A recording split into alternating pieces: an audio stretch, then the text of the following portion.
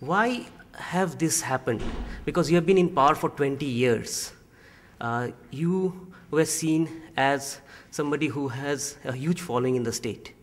The left had a good stronghold in the state. Why did the BJP, which had no base in the state, being able to do this? No, this is a completely unexpected result. But you see, just results are published yesterday night.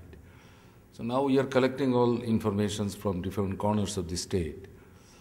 Without going in deep of all these things, drawing conclusion will be not proper and correct. So at this stage, I don't like to pass any comment. So we shall have to wait. That much I can say at this moment. So one thing is that if we look at statistics, even in the last elections, out of the 20 tribal reserve seats, you have won 19. This time you managed only 2.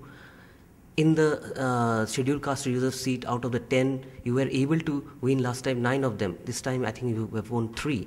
So the tribal, the backward class voters who has always been part of the left struggle has left you and voted for BJP. Do you see that BJP has also ideologically taken it over from you?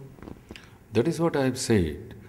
Without going in deep of all these things, I think it will be too early to draw conclusion in a very simplistic manner. Is not advisable. Yes, number of seats among the tribals and non-tribals has gone largely in favor of them. That does not mean the tribals and scheduled caste people, by and large, they have actually switched over to them. In all those constituencies, don't think that all electorates are belonging to either tribal or scheduled caste. Other communities, people are also there. So that's why I am telling, because we have that organization, booth-wise, all these details when it will come through our party sub-divisional committee, district level committee, then it will be